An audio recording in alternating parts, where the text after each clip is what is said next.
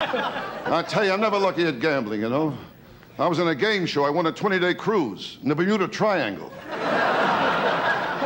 I tell you, I don't get a break with nothing.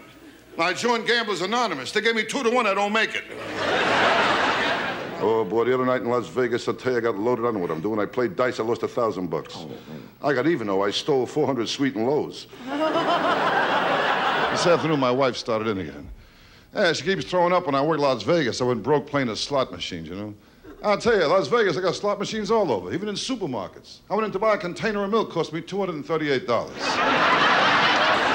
Now, with gambling, I'm never lucky. Well, last week at the track, I shut off the opening gun and they killed my horse. Look, I mean, I'm getting old. I'm not a kid anymore. I know I'm getting old. In Vegas, I played a slot machine. 3 prunes came up.